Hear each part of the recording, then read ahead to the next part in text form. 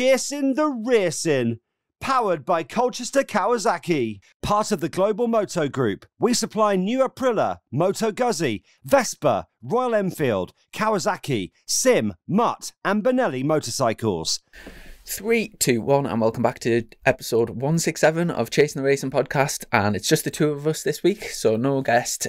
Dom is fresh back from Armagh, literally just got off the boat and came straight here. So we're going to have a bit of a catch up on all, obviously, the weekend at Armagh, plus just a general catch up. We've got a load of Patreon questions, and it's now and again it's nice just to have just the two of us, just to catch up on like what we've been up to and stuff. To be fair, I'm more nervous right now. You nearly messed up the beginning there. You almost said, instead of 3, 2, 1, welcome back, you said Chasin the Racin. It's no, I think I'm more nerve-wracked now. Normally we're picking on someone, aren't we? It's normally us ganging up, never mind talking about ourselves. So obviously straight off the boat from Armagh, and it's the first time you've been out since your operation. It's the first.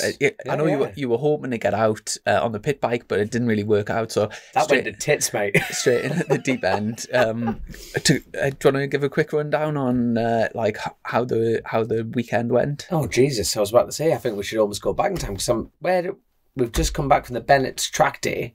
Now, did we talk about? Hold on, where did we go before that? So no, hold on, we did Tommy Hill, didn't we? Yeah. Now, when did we do Tommy Hill? That was last week at Brands. Now, what day was that though? Did you do practice or?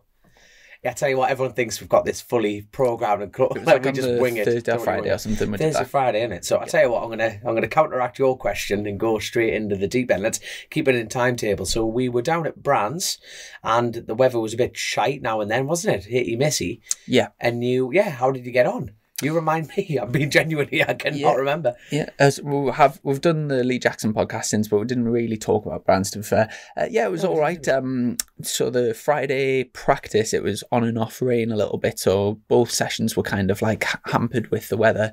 And then gone. I was about to say I was the only lads who went out because it was like half an hour in before anyone remotely went out, and it was you and Josh Brooks that went out on the wets, and you two banged in like the top times.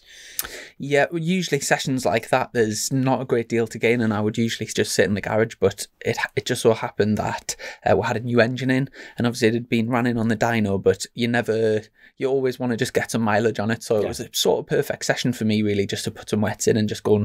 It was like a drying track, like I say, not much to gain, but obviously it was good just to get some miles on the engine, so it sort of served a purpose. Was it good to have Brogy back in?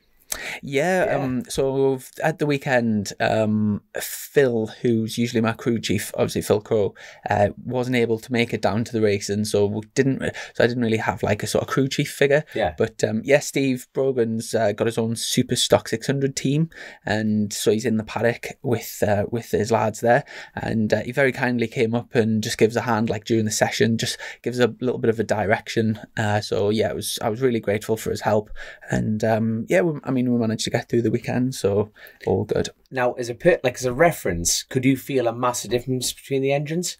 No, so for those that's a bit gutting. For those people that don't know, it's the old BMWs used to be an S1000, and they brought the M1000 in, and that coincided with, I think that was when they brought the wings in, so that's how you tell the difference between the two. So like, for example, at the TT, Dom was racing an S, which is the old model, and then the M is the newer one with the wings. So we started this year on an M1000, and unfortunately it blew up in the very first race of the season, so we've had an engine on order ever since, and we had to put an old S engine, so it was just one of like Croy's engines in as a spare. So that's what I've been on all season so far, and then this new M engine came, so we ran it in on the dyno, and then this weekend at Brands was the first time. But interestingly enough, it was it just so happened that like this is probably I would say this is the weakest I've been in the speed traps at the weekend all season. It was really weird because both the S and the M are both super stock spec engines. But there is big differences between the engines, though. Quite big difference. Well, no. Well, the M Sport is titanium internals. Yes, but just to say, when I had the S in, so horsepower-wise, it wasn't particularly that strong. But on the track, like say at Knock Hill, I was really, really competitive in the speed traps, really competitive. And then when we put the M in, I was expecting like about 5 or 6 more brake horsepower, but I was like, yeah, right. I think I was second last in the speed traps overall on the Clean speed trap thing. And if you look at my speed traps, even in comparison to super stock, I'd be, I think on the straights I would have been like outside the top 10 in super stock with the, really, yeah. So I don't know if we're just, I don't know what's going on, but in terms of actually on the track, it felt good. Felt reasonably good. And to be honest, it's not the be all and end all the top speed. Often, like say horsepower wise, I think top BSB super bikes you can start getting like sort of I've heard rumours of like 220, 230 horsepower. Yeah. But with that extra horsepower, so from say super stock bikes from like 205 to, you can get from like 205 to 210ish, I think, on super stock. When you introduce all those extra, like say if you put an extra 20 brake horsepower, you might be able to get a bit of an advantage on the straight, but you also cause a lot of problems with that power, especially with no electronics. You know, it's not always easy to get. Like super stock bikes have got that much power these days. So yeah, it's I'd be interested to see, I tell you what, I'd love to see those figures though, you know, when you're comparing it against stock times. Yeah. Because like the Fireblades, it's like that the Fireblade's taken over, isn't it? But they are 217 stock. Yeah. Well, with pipes. And now, don't get me wrong. Everyone listen to this. Now, brake horsepower figures are pub figures. You know what I mean? They're not 217 on like not when I'm comparing with 205. If a super... like it obviously depends which dyno, what day. You can basically make whatever numbers you want, but in terms of like the difference, like say if you put them on the BSB dyno on a BSB day with BSB tires, I'd be amazed if you've seen anything over if there's been more than 210 on a super stock bike. I'd be absolutely amazed. We need Frank Raffle back on. Yeah, no, yeah. We need Frank Raffle back. Highest that when I was in super stock, and I had a very, very competitive bike in super stock, the highest that we ever got on Frank's dyno with super stock tyre was 205. Right. And as far as and there was no bikes that were particularly much faster than mine, so I can't see it being. If there's been more than 210, I'd be amazed. It is interesting though, because like that was my point. It was a bit like, you know, brake horsepower figures or pub crack. You know what I mean? It's like who's got the most? It's about putting the power down. But at the weekend, mine was 205 with a superbike tyre on. With superbike tyre, and that's the M. So yeah, like now, obviously, going back to your point though, there are big differences between the engines, the internals. It's about weight, inertia on the crank. You know, the M being steel components like the valves, the conrods. Well, when I rode I can never say this word right, help me out. Thank you very much. But like when we ran the ZX10, the conrods alone. Do you know how much the conrods were? Go on. They're like 1,500 quid or something. 1,500 quid, and there's 4 of them. You know what I mean? When you compare that against the steel internals. So part of me, when we got the S1000 for this season, that was a huge contributing factor for me, was the rebuild cost. You're thinking you're spending nearly $7,000 in parts alone, never mind labour, and it's shitting itself potentially. You know what I mean? One slip valve, bang, wallet, there goes your wallet. You know what I mean? But stepping into that, it's really interesting to see a lot of your calibre not really feeling much of a difference. You know, was it like, you know, because like with the weight and the crank, there'll be more bottom end, more drive, more picking out. This is all in theory, on paper. This is how X should feel to Y. But that's interesting how you're not feeling a big difference. No, you know what I mean? Not much at all. Because there is an RPM difference with that weight. You know, it's all up in the top end. In like Motorcycle Magazine, this is what they'll be telling you. But no, they are. It's the same. I've Chrissy Rouse, the Mythbuster. I've back to back the Kawasaki with the red top engine as well. So I once had a red top engine. My bike blew up and we put the other engine in and we lost. I think it was something like 800 RPM. Right. And it was noticeable, but you're talking like around a lap, maybe like a couple of tenths. Yeah. And a couple of tenths. For somebody that, yeah, it is like very, very small. It's small gains, but it's one of those things in it when you get to the higher up you get, the smaller gains get more and more expensive. So, you know, like say if you went to a superbike team and you said, oh, there's this like new thing, it's 10 grand, but you get a tenth of a second, everyone would buy it because it's at that level, a tenth's massive. So yeah. It is mental, isn't it? It is mental. It's just it's the game. We're all sheep in this game. It's mental. Nothing changes that. You know, you race on a Sunday, you sell a bike on a Monday, don't you? 100%. It's like It's meant like, look at the 700. You know what I mean? The 700 thing. And I tell you what, that's a very interesting point that I bring up, because we didn't talk about the 7, did we? Or did we? Well, haven't. Now, I'll just come back to that in just a second. But just to talking about horsepower and all of that. Yeah. Richard Cooper came back and absolutely not blitz everyone, but won the race. Like, after such a long year and after a horrendous injury, came back on a Suzuki, which is classed as a bit of an old-fashioned bike. It got dynoed at 189 horsepower, and he won the race.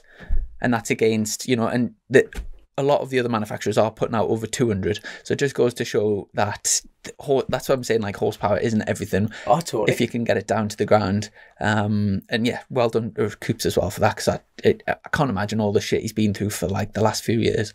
So yeah, it must have been a hell of a relief. But yes. But I tell you what, shouting at that, by the way, I think now he didn't quite deliver, you'll be hating me for saying this, but he didn't quite deliver it in the results. But free practice on that Friday, Charlie Nesbitt, he properly strung a lap together. He was just behind Coops in that free practices. So he's getting his confidence back, which is great. You know what I mean? So like you say, ponies on everything in this game, 100%. But even like, going back to that point, it's a lot of lads I know in the Rhodes paddock are going Fireblade. Well, because they've seen it, but look what the Padgetts are doing. Yeah, so since Tom won the championship last year, Honda didn't have an official team in Superstock, but they put that the package together. We spoke about to Harv on the podcast months ago about it, and since then it's definitely been the bike of choice this year. The top, if you take like the top 10 riders, it's been more or less dominated this year by the Hondas. And I would say going into the season, championship favourite was probably Alex Olsen on the FHO bike. Yeah. He's done a good few years. He's got like everything he needs to do the job, and so far the Hondas have been taking all the glory, aside from obviously not forgetting Tim Neve, who was dominating the championship on the Yamaha before the crash he was involved in, which wasn't his fault. Have you seen him since? I don't think so. No, I'm just wondering what his plans are. He's have you seen his X-ray? My God, it was horrendous. And now that's a fucked pelvis. Yeah, there is no two ways about it. Massive screw through his pelvis. God love him. He's doing everything he can to obviously get back and back on his feet. And but yeah, horrendous injury. I'm just wondering when he's going to make a. Well, you know what us races like. He's just all he'll be thinking about is getting back on a bike, and it'll be interesting. But he's a clever lad. Races not going to go anywhere from 100%. Yeah. But I tell you what, I've got one of Dom's many daft questions of the pods. Is Stock 1000 and obviously Superbike upwards, from Stock 1000 being the cut-off, shall we say, and I want you to contest this if you agree or not, but anything below that are brake horsepower figures really important. Let's talk Supersport. I don't know. Again, it's a funny one with horsepower where. Watching on the track, you would have watched last year and you would have seen Jack Kennedy and you would have seen the Yamahas, and looking just by the naked eye, it would look like the Yamahas have got way more horsepower than the 636 by on watching on the track and watching on the straights, where if you put them bikes in the dyno, I'm pretty sure they've got similar horsepower. Very similar. Yeah. Very similar. So I really don't know. Like, if you're watching Superstock, you wouldn't look and you wouldn't think there's like 15 brake horsepower between Coops and say David Allingham, who he's battling with. But there is, if you put them two bikes on the dyno, the Honda is putting out way more power than the Suzuki. But on the straight, it's not obvious. It doesn't seem to translate in miles per hour. But you're talking about like 190 up kind of thing. But you're putting 140 brake horsepower down on a Supersport. Is it brake horsepower figure has definitely got to be apparent of that. It's like Super Twin racing. There is a huge difference between 5 brake horsepower in Super Twin racing. Yeah, it is noticeable. So it's like it's an interesting concept. That the fact that you need to put the power down. Yeah, there's no two ways about that. But when you think that 636 couldn't have been ridden any harder or any better than Jack Kennedy, and he struggled. He did struggle against that Bradley Perry massively. But then this year he swapped round different chassis, probably the same brake horsepower. It's working. But can a lad win? So let's put a circle. Can a lad win on 125 brake horsepower bike in Supersport? This is 125 against 135. 10 horsepower? Yeah. No, not any. What about 8? Turning a new here. Yeah, that's what. 8? To be competitive I mean, Jack Kennedy's the best rider in Superstock, so I guess in Super Sport, sorry. So I guess what's the minimum amount of horsepower he could win on? Yeah, against like a 140 brake R6. You know, is that what Super Sport bikes are putting out? That's what they're kind of training now. But I can't remember who I was speaking to, but they were like nearly like World Super Sport. They're like nearly 150 brake, but they are chopping engines, mind. Really? They are melting them, like utterly melting them. Just an interesting note about World Super Sport. So they were obviously at Donington a few weeks ago, and the pole time was set by Agatha 1:29.9, I think. Really think how much the tyres and the engines and everything's came on in all that time. 7 years ago, Kyle Ryde did a 1:30.2. Kyle would have been second on the grid off his time of 7 years ago. And you just think, that's how mad's that. But then, like you say, it's like that you actually put a big smile on my face there, because it's like, when we were at the Bennett track day there, shout out Bennett, but you were there like on the Gen 3 of your dad. That was a Gen 2 that your dad's got, isn't it? You know what I mean? And then, like you say, when you compare against the Gen 3 times, against a Gen 4 time and a Gen this, the times haven't changed that much, have they? In lap speeds? No, not a great deal. You know what I mean? And it's like, there's me with like, not far from it. Like, I've got the, what have I got? I've got the S compared to the M, and I'm like, oh, everyone's getting a Fireblade. You know, part of me is getting like wound up, like, oh, everyone's on a faster bike. It's like, the bikes that S can still do the times. Well, you did, at the Northwest, you did 199, didn't you, in the speed trap? Exactly. The bike is not slow, far from it. But then look, like the bike is capable than what I'm getting credit for. So I'm definitely keeping with my bike next year. Unless someone turns up with a load of cheddar and just can't say, oh, Dominic, we're desperate. You never know. So I feel like we've totally gone off the path. No, going to this. You mentioned the Southern 100. Yes. So obviously that was when you would have been there, or the fact you were getting your surgery. Yeah. Tape reduction. Run us through the results. I know Todd did fantastic work. Jesus wept. I think Michael got some wins on the Super Sports, a couple, and then Todd got one as well. But I tell you what, that little 600's got everything. It's got traction control, it's got blipper system, it's got a miniature Fireblade. It is class. But I tell you what, no one else is getting them to go. I can't remember which podcast we were doing, but we're talking about comparing Clive Padgett as a flame sticker, you know what I mean? It adds 10 brake horsepower somewhere. But like I say, the Kawasaki of Dean Harrison, he was absolutely chomping at the bit. But so it was pretty much all three of them in the honours, wasn't it? So it was Todd, Harrison and Michael. Now all three of them won super bikes in the big bike and then the super sport. But like Jamie Coward, he was taken to them in the 600 class, and he's definitely delivering on that bike, massively delivering. But no, as far as the super sport, I tell you what, I've got the photos. There was some, I cannot remember the race, and I apologise for not remembering it, but there was a lad absolutely pissing away in the front, right? Chucked it at Stadium. Have you been? You have, haven't you? Yeah. You know where Stadium is? It's that flat out king left. Not flat out, sorry. You hook a gear out and you go in. It's a double left apex. And then you go to the final turn at the right before the home straight. Right. That left there, a lad lost it there. He was all right, thank God. But the bike was just... You remember that Triumph Triple Challenge lad who took it down Ash Beach? Yep, that's nothing. Ash could watch that and go, I feel actually a fair bit better here. This bike was obliterated. Absolutely obliterated. I tell you what, I'm going to have a right slag here. I'm going to have a right slag off here. If you listen to this, I hope he laughs about this. But he had a right whinge at people having a go at the GoFundMes. Like the GoFundMe pages. Yeah. The poor lad's obliterated his bike. He's looking for a little bit of help with the GoFundMe. So he crashed or... No. Had a kind of a little bit of a dig saying, if you're crashing a bike and you can't afford to repair it, you shouldn't be racing. Strong, fair comment, fair enough, but come on, lad, you know what I mean? That the bike is in a million bits. Leave the lad alone. If someone wants to help, for God's sake, it's like people are like, even on the Boofy thing, people have actually commented saying, I'm not putting my problems on social media. It's like, well, hold on, if people want to help someone out, Paul Boofy's had a life-changing injury. I think someone wants to help him out, and that platform's there. Fantastic.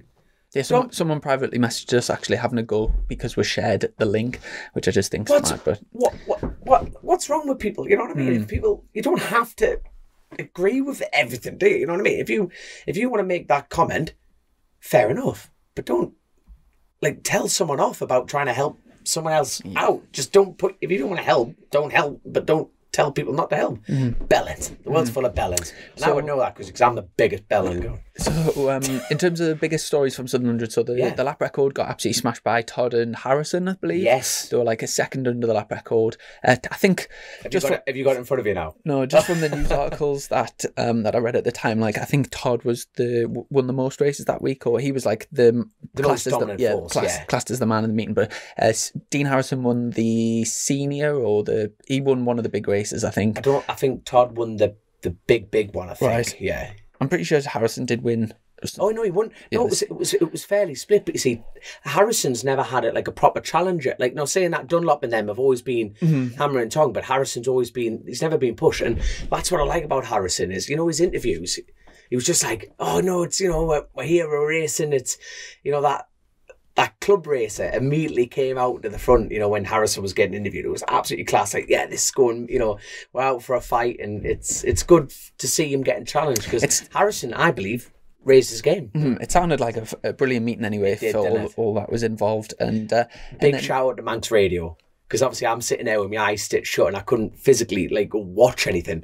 The way that I've never sat down, because obviously I've known being a part of it, actually listening to it, it was class. The way they painted the scene in the picture, it was brilliant. So all of them lot down at the Blount circuit, and even the Manx Radio in general, outstanding job. Outstanding job. Fantastic. And then obviously a few weeks recovery, and then you've been straight over to Armoy. So give us a rundown. What bikes did you take over, and which races did you compete in? Oh Jesus! So no, it was a case of no. So I'm about to say, because I think we talked about a little bit of it, but we're lightly.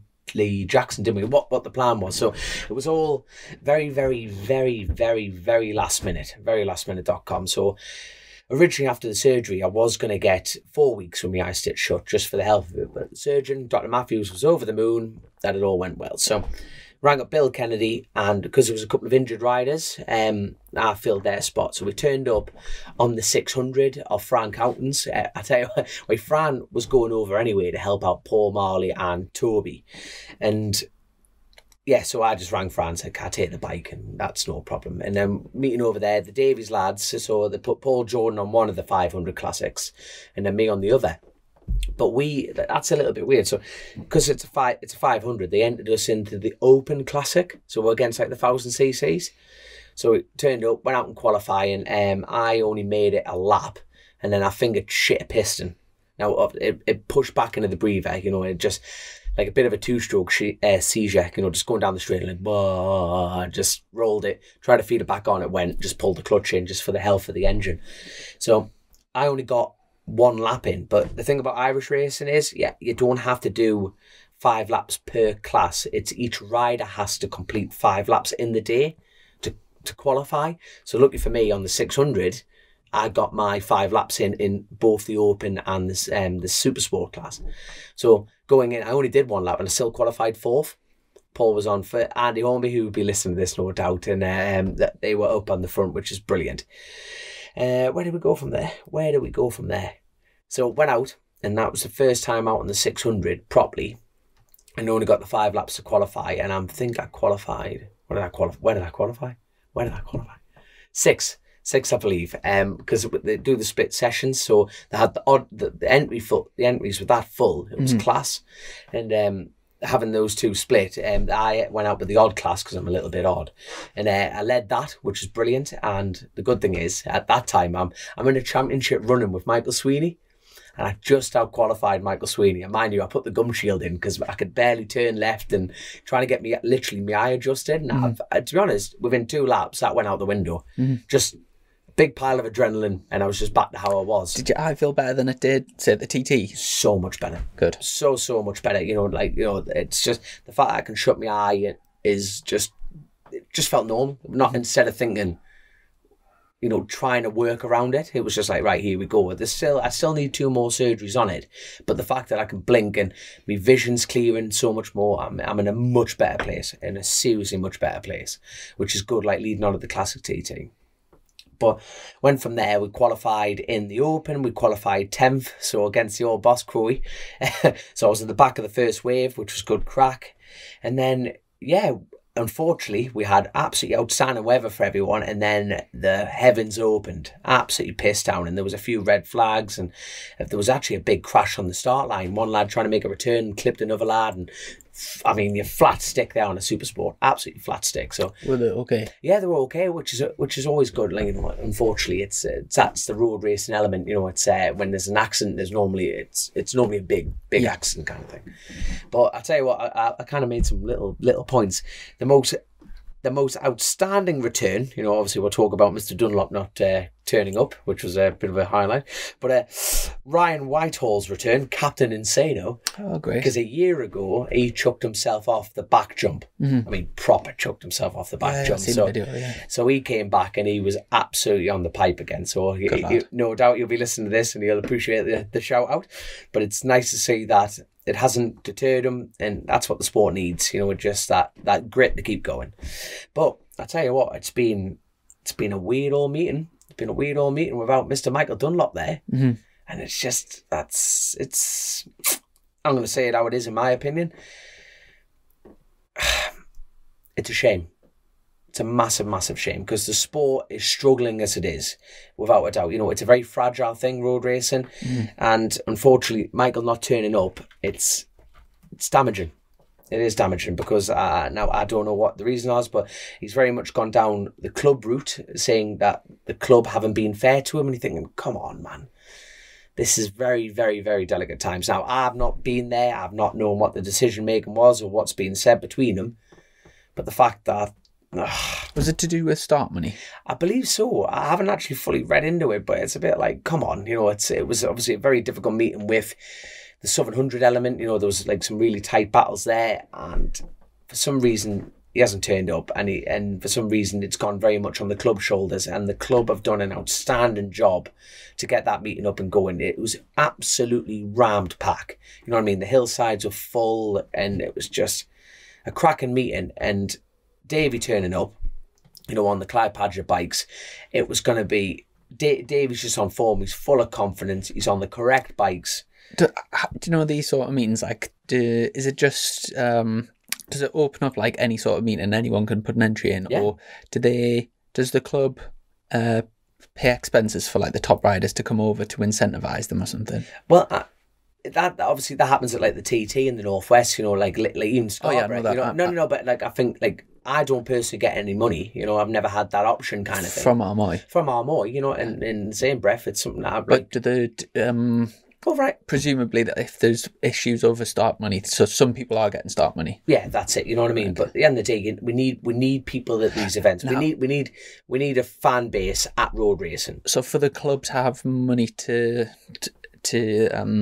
subsidise like some of the riders, do people pay to come and like how do they get money into the club? Well, that's the thing. It's like people have to buy programs, and obviously there's like a pass system, you know, the club and sponsors pass to get into the paddock. No, but it's just like the Armoy Club have done a clever thing. Like they've got grandstands. They've actually spent a lot of money on putting a grandstand system up, and people have to pay. It's like it's public road racing, and yes, you can go and not pay, but you'll be sad when it's gone. You know what I mean? And you know, buying a program. And now, don't get me wrong, it's 20 quid for a program. That's not cheap. That is far from cheap. But in the same breath, you need the prices need to be like that. You know, and if everyone bought a program, it puts money back in the club, and it's like it's not. And you need. That's the thing. If you're going to pay the riders, you know, if you're going to pay like the Padgett team to turn up, you're going to pay Dunlop to turn up, you know, and it'll be absolutely outstanding. The quality of riders there is just getting stronger. And is the prize money at events like that? Yeah, so like each sponsor, like, so you got like the Mermaid Bar, you know, and they sponsor the lightweight. For each race, yeah. For each race, they put the prize money and up. Is it like top 3 get paid or top 5? Top 6. Top 6, right. Top 6, so you know, it's like, you know, I think it like 6th place gets like 50 quid. But, you know. What sort of money do you get for a win? Like 350 quid. Right. So it's like, you know, people aren't going there to try and, you know, so you essentially like pay the mortgage off, you know. If you win, you like cover one set of tyres. Yeah, of course you do. And you know, at the end of the day, it's nice, you know, like you lads, even like Brit, you don't get prize money. Yeah, British, you know, when you win next weekend at Thruxton. It's superbikes. You don't in the support classes. You do. You do, yeah. Which is good. You know, it's that little dangle carrot in it. You know what I mean? It's good. You know, we get a couple of beer money, a couple of beer tokens. But even going back to it, you know, yes, the clubs have to. They need the rock stars in. They do need the rock stars in, because then that's going to attract bigger sponsors and get more money in, and make the bigger event. But like I say, I don't know. There's been a lot of hearsay, you know, and obviously someone like Michael has publicly announced that he's been treated unfairly, and we are never going to find these answers out. This is something that is going to drift off into the mist, isn't it? You know, we are never going to know what truly happened. It's going to be one story against another. I guess what's difficult about stuff like that, and this is speaking from someone that's like completely out of that circle. I literally I don't know anything about the ins and outs of how the club works or what. But just from the outside, it's really difficult to form an opinion when you don't know any of the facts. But that's so the same at the with moment. me. At the moment, you've got a Facebook status from one, a Facebook status from the other, and it just leaves a big grey area for people to make presumptions and stuff. And 100%. It's a shame. It's a massive shame, especially just as a fan of the sport, because you just want the best riders fighting on track, and you want to see a spectacle, don't you? So whatever's happened, it's a big shame, and hopefully it can be put to bed and resolved. I really, really, really, and I think everyone wants to see. I just hope. To be very, very blunt, Michael is a huge part of road racing. You know, the Dunlop, like, you know what I mean? He's Island, you know, it's such a huge name. And we want him back at Armoy. You know what I mean? We want him in all the road races. And it's just like, but taking that, it cannot take away what Davy Todd's done at all from what he's done this weekend. He's just been absolutely on the pipe. But I tell you what, even skipping that, you know, he won, you know, I think he won all his races that he was in.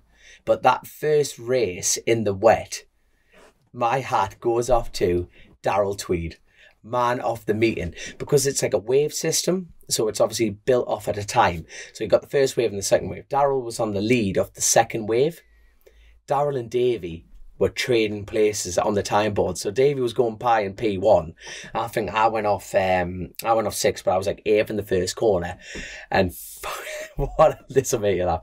So went off, and obviously Davey must have been getting pit boards like P2, P1, P2, P1. I had no pit board whatsoever, so I went through, like, past Mike Brown, past Derek Shields, past Sweeney, and I'm just chomping through, and I caught Adam McLean, who was sitting second. I could see Davey in front, and I'm going, I'm third. You know what I mean? I'm bloody third place here. So anyway, I've crossed the line thinking I'm in third place, having no idea what Darrell's been doing. Darrell got second place and moved Adam to third and me out the contention. So I crossed the line like the biggest bellend in the world going, I've just got third. You know what I mean? I'm waving at everyone like an absolute bellend, like gets in. And obviously they've got the winners enclosure on the side. Did you pull in? Mate, you have no idea how close I was to put, mate. Like I pulled in and I saw the Wilson Craig lads. And lucky for me, Darrell just came in behind. Imagine if I pulled in. Oh, God. Like standing there going, Dominic, you're gonna have to back up both your bike and your dreams. You're gonna have to just back them up. So I tell you what, fair play to you. Fourth still extremely good. Oh yeah, no, Must have been happy with that. Oh no, it was over the moon. You know what I mean? So like, no, it was just class, like chipping away. The good thing is the little bit that we lacked on the top end, you know, and the speed wise, you know, the wet's a good level. It brings everyone down, but outstanding result for Darrell Tweed. You know what I mean? I am absolutely over the bloody moon for him, and he nearly put an end to Davy's dominance. You know what I mean? That is so close. Did you say Davy won every race he was in? Broke lap record. Yeah, so so that like that. So he's on fire at the moment, isn't he? He is. He's on form, and the good thing is about Armoy is I can see why he must have pressurised a fair bit in the Clive Padgett to go in. But I tell you what a welcome the Clive Padgett got into the paddock. You know, he's one of the biggest names in racing, you know, GP down to everything, you know, the history that team have. To have them in an Irish paddock is massive. Is massive, you know what I mean? So now we just need to get the Lee Johnsons in, the Hickmans in. Imagine them at that meeting. Like Guy Martin was there on the MV and on his classic 600, you know what I mean? Had Ian Locker. Is Guy Martin there this weekend? Guy Martin was racing this weekend. Brilliant. You know what I mean? His MV unfortunately packed in, which was a damn shame. And tell you what, even I got to spin out on the 250. Class. Because like Dan Sale, like he didn't turn up. So like John Chapman said, oh, could you ride me bike? I put it on Paul. But obviously the first race was pissing wet. And I'm like, right, we've got some wet. John didn't have any spare wheels. So I'm sitting out, like, I missed my opportunity to get like the race win this weekend, which would have been a damn, it would have been great to get. How did Guy get on? No, unfortunately, the MV packed in on him, but I can't remember where he finished in the classic superbike race. He was on a big Suzuki as well. So Crowe got second. Jamie won it, and who was third? Who was third? Local lad, man. Oh, I've seen the pictures. Davy Bell. Davy Bell, local lad. There you are. So shout out to Davy Bell. He's like he is down on the ponies, but he drove it home, which is class. That's class. That, mind you, that Super Twin race at Armoy was outstanding. If there's footage, you can take the Super Twin. No, ours is still bust, unfortunately. But mate, it was Sweeney, Paul Jordan, and Jamie Coward. It was like a photo line finish. All three of them came over the line. There is cracking footage on the Armoy page of that. Absolutely class. Who won? Jamie. I mean, by a it was class, man. That's proper racing. That is proper racing. In terms of the road race and all the main sort of riders, is there any sort of movements going on or rumours of like who's going where, or is it a bit early for that? I don't know. There's nothing really been much said, but obviously, like Adam McLean, he went on his own 600 this year, so Adam McLean's kind of a bit of a question mark really as far as road racing is concerned, because he should get picked up, you know what I mean? So I can't imagine Paul Jordan moving from Prez. He seems happy there. Mind you, his R1 went bang, like in a big way on the start line. Just poured oil all over the track. He ruined everyone's fun. Cheers, Paul. No, who else is moving? I can't see Jamie moving. Jamie's in a really comfy spot. They're they're talking about giving him some new bikes, which is fantastic. No, don't really know. But there's not really a lot going on there. I think it tends to be later, into the year. Don't know. Good question. Really good question, but I have no idea on that side of things. No idea. So, but even like going back, it's like I can't see Davey moving. Davey deserves what does Davey deserve? Of course he deserves a factory seat, but he's on form, he's feeling it, and I think like that track properly suited him. I think that lap speed will be hard to beat, but Dunlop, if anyone's going to beat that lap speed, it is Dunlop. And let's I really hope it happens, because it would be a proper fair fight. Them two, it would be a really fair fight. I think Davey's in a really good position to negotiate like a really good deal to do, because obviously we would like to do super bikes and the road racing. And obviously he's like one of the sort of biggest, if not the biggest, rising star in the sort of road racing world. I think he's got a realistic chance to be sort of the next big sort of star of road racing. I think whether it's this next year coming or the year after, but I do think at some point he'll take it to Hickman. But we'll just have to see. I think he's in a great position with the Padgett's team. I don't think any move would be a benefit in terms of like, I don't think there's a better ride out there for him. And to be fair, whether he was doing British Superbikes or doing super stock, he's still riding at an incredibly high level, like sort of improving his skills. So he's in a great position where he is now. It's difficult. It's a difficult one. If you were in his position, imagine if, like, say, a team that wasn't quite as good were willing to pay him a good amount of money to switch. For me, if I was in his position, I'd kind of want to be on the best bike and try and I wouldn't be. But then again, at some point, you've got to start making good money and setting yourself up. So I don't know where or what you'll end up doing, but I definitely think he's on a massive roll. We've talked about like being on a wave before, and he's currently riding the crest of a wave, and he really just needs to keep surfing that wave, doesn't he? Because he's smashing it at the moment, to be fair. But I completely agree with you. No, you've just got me thinking. Sorry, I'm just thinking about moves, counter moves. It's a bit like I'm trying to think. I can't see James hit. I can't OMG lot. If they make a return, James is like comfy there. Lee Hardy's a bit of a question, because Lee Hardy normally has a road presence. Yeah, he's been missing from all the roads this year, hasn't he? He has, and you think, well, what's going to happen with Leon? Is he going to make a return? Is he going to get I don't know. Can you see Leon staying? In British, I don't know. I don't know. So far, they've had quite a disappointing season. I think everyone would agree. But yeah, I've got no idea. So, like you say, that's one team that could potentially make a return in. That's like kind of a question mark and the seat element on that. task, really, isn't it? Because obviously, Dunlop's Dunlop's a very clever, very, very clever man. He's got his own fantastic 600, own fantastic stocker, but like the superbike element's always a question mark for Michael. You know what I mean? And he can definitely deliver, So it'll be interesting to see where he goes. It'll be really interesting to see where he goes. But no, as far as that, there's no standouts. Really, it's quite boring. Really, you know what I mean? It's quite boring. There's no opportune moments to go. But, and in terms of what's next for you, have you got any other road racing lined up? No, so it's the Classic TT next. Right. So that clashes with the Cadbull. Clashes with August, the Cadbull. So, And what you taking over to the Classic TT? So I'm on John Chapman's 250 GP bike, which is I'm really looking forward to. I actually haven't released the numbers on that yet, and I don't know when that's going to happen. Be interesting when it does.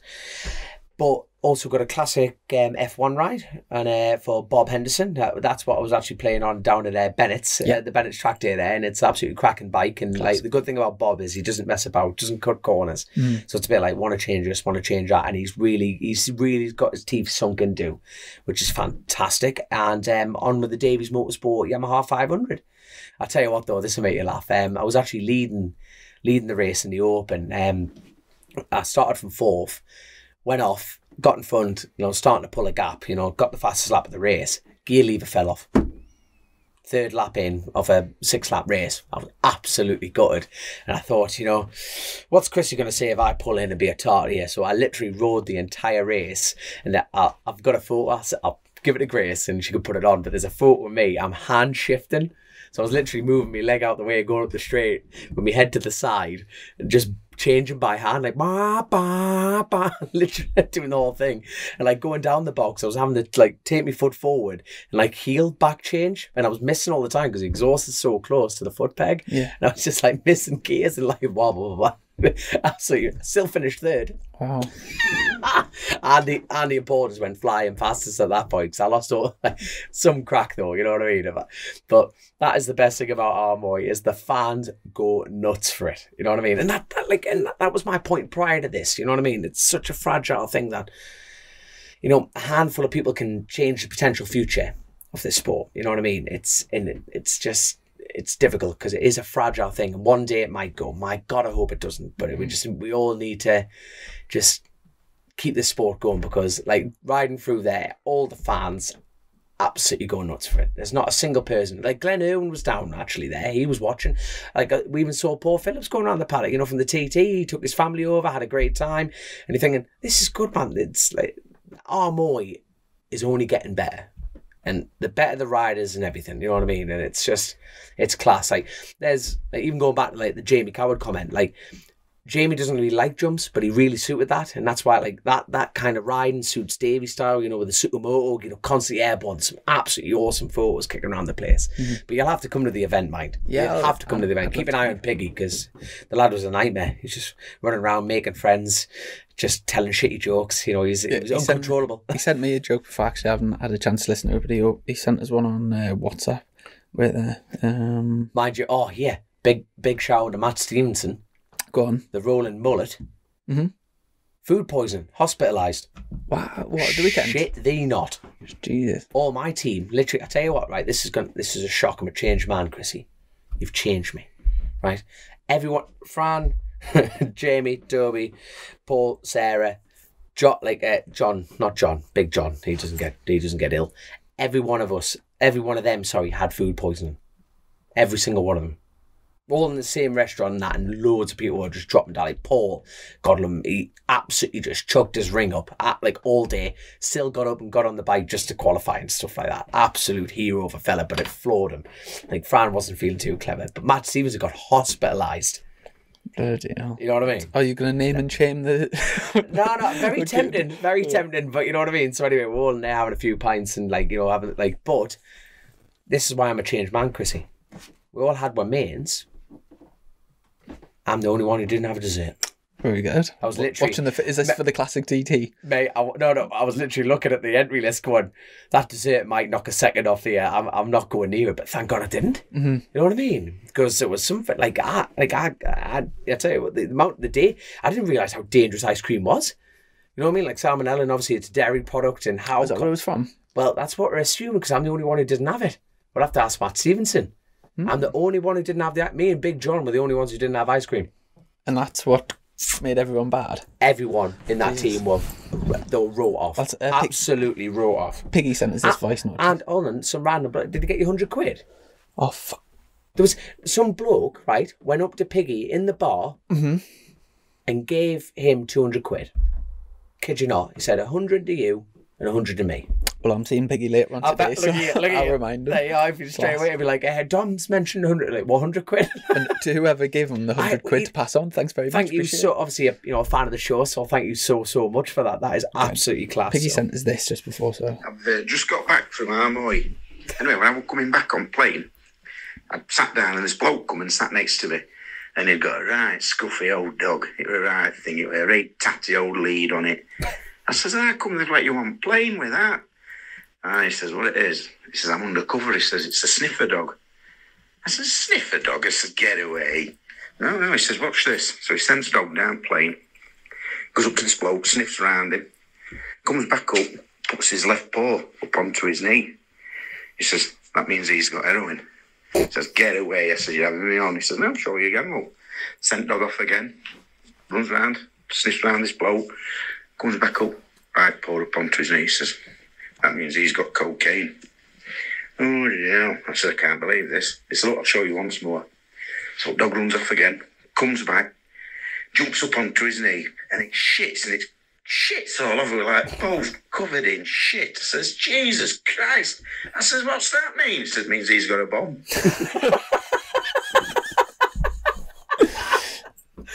Hey, Piggy. But I'm actually, as soon as we finish this podcast, I'm heading down to have a catch up with Piggy. We've got a few things to sort out, and then we'll be from then I'm away at work and then straight to Thruxton the following weekend. So how's work going? Your BSc sailing nightmare. Yeah, good. So for those that don't know my new job, I'm working down in Coventry for Lucas Distribution, and basically the BSA Gold Star's coming back to it's going to be going all around the world, but it's actually starting in the UK. So the first bikes sales are coming here, and Lucas Distribution, the company I work for, is the distributors. So the bikes are the first batch of bikes are coming in soon, and then obviously we get them out to the dealer network and stuff, and people are you can actually pre-order them. So it's been unbelievably popular, just not off the phone, taking deposits all the time. So really looking forward to Are you on commission? No. Don't lie to us, Chrissy. I'll help your family on Chasin the Racin. No. But it's good but busy. I'll tell you what, we've got a problem here because obviously, do you want to give a shout out to the new logo? Well, yes, I'm literally looking at the new the logos here, going, Jesus just Christ, something. We've just done a little bit of rebranding. So it was actually a previous guest's son, so Sean Muir's son, Lewis Muir Promotions, has drew us up a new logo. So that the original logo I had was just a standard motorbike. It's actually used for a few of the logos. It's not like particularly ours, so we've had a one drawn just for us. So yeah, it's we've had loads of positive feedback. I think it's a little bit nicer than our old one. So yeah, it's a lot more refined. The only person I feel sorry for is Shirley, because she's got the old one tattooed on her. So I don't know if she can get that tattoo removed, or maybe we're gonna have to sponsor it. To be fair, it's a mark of the times, isn't it? She's got the original logo tattooed, so she can maybe get the new one on out of the ankle or something. Class. Anyway, so in terms of bike racing, as well as you over at Armoy, there has been World Superbikes this weekend. Yes. And the top three in the championship, as in Toprak, Bautista and Jonathan Ray, are just every weekend they're the three. They're massively the cream of the crop. Doesn't matter where they go, what track, what conditions, them three always seem to be at it. Scott Redden got his first podium of, I think, is that the first podium he's had this year? Donington. Did he get one at Donington? Yeah, in the sprint race. Oh, did he? Oh, sorry. So he got another podium then. They've got a different chassis in the chassis. They've got a different swinging arm. Yeah. I heard about that, and so he had a good race. I think it was the first race. He came third, just beat Jonathan, and then the rest of the time riding that thing, mind. Mm-hmm. And after Bautista and Jonathan got a good jump in the championship, and then Toprak was quite far behind, but he's won something like 6 of the last 8 races, and he's right back in the chase. So yeah, it's hotting up, and for for bike fans, you know, if you've got a choice of watching sort of BSB, MotoGP and World Superbikes, I think, to be honest, I think World Superbikes this year has been really, really good. Yeah, it's a great championship. So if you don't follow it, maybe give it a go, and I think you'll really enjoy it. In terms of, obviously, the next round of the BSB will be out. Once this podcast goes out, that'll be out next week. So we're down to Thruxton, which is the fastest track, the short circuit that BSB go to. It's down near Andover, near Salisbury, where the Russian agent attack was a few years ago, and beautiful, fast track. But it's a bit of an odd one because the only time, as BSB races, the only time you get to ride there is at BSB. There's no testing, there's no track days, there's no club racing or anything, just BSB. So that's good, that. Yeah, it's a bit of a funny meeting, and it often comes down, it's the most important place for bike setup. It's so critical to like look after your tyre, and like pretty much anyone could lead on the first lap if they wanted to, but then you can just smoke your tyre. So it's like, it's a really difficult one to and obviously you can't practice away from it, so you can't like get set up. You have to be really clever during free practice to kind of get a good setup and whatever. I don't mean to put the shits in your competition, but you literally rode around Cadwell for 5 sessions on essentially a rim. So you've got a lot of practice, son. Do you know, that is actually, so on the track day on Wednesday, obviously we're down coaching for the Bennett's thing on at Cadwell, and I did take my BSB bike just to get a few laps on basically, but I didn't take any spare wheels or anything. I just left the bike exactly how it finished at Brands Hatch BSB. So we used the X tyre, which the X rear tyre was actually developed as a qualifying tyre, like a super soft tyre sort of thing. It's the softest tyre that we can run. And then like since the last few years, people have started using them for full race distances.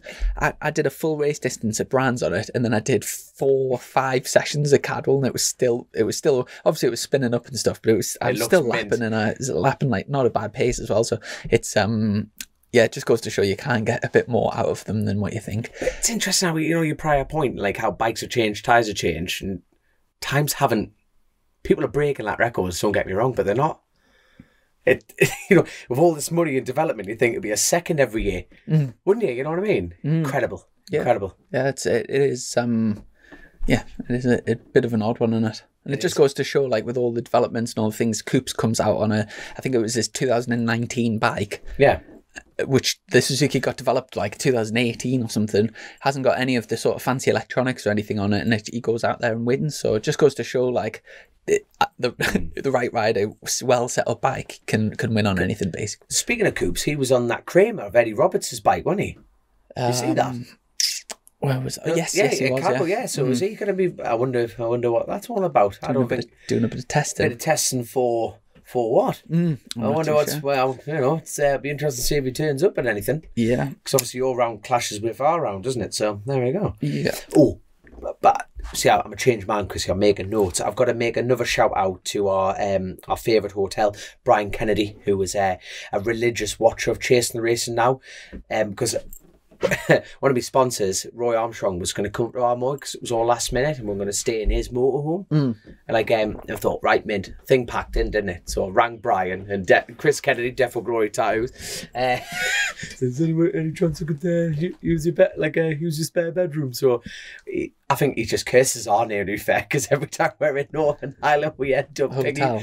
Class. You'll end up putting an invoice to us. I'm guaranteeing it. Rightly so. Would you mind just chucking us a drink, please? Oh, good lad. Which what? White or black? White, please. Right, on the white. I'm going to grab a black one. Hey, obviously, you. Obviously, Rich Energy's been quite sort of in the press. You're not kidding, is it? And do you want to? Don't drag me in. Well, to affect it, just for. I mean, I'm as confused as most people about the whole thing, but just to kind of from what I've kind of read, John Hogan's done an interview with both William Story and Alan Gardner, and that's the Norton fella, isn't it? Is that right? No. Who's the guy who did the Norton interview? Oh, yeah, John Hogan did, yeah. Yeah, that's the guy. So he's an in-depth fella. Yeah. It's a really long interviews with both. So I'd say that's probably, if you want to clarify the situation, that's probably the best thing. But just to explain, our link with Rich Energy is through Alan Gardner, who is who's the distributor of Rich Energy. So in terms of, this one's for you, Alan. when you see William Story, There it is.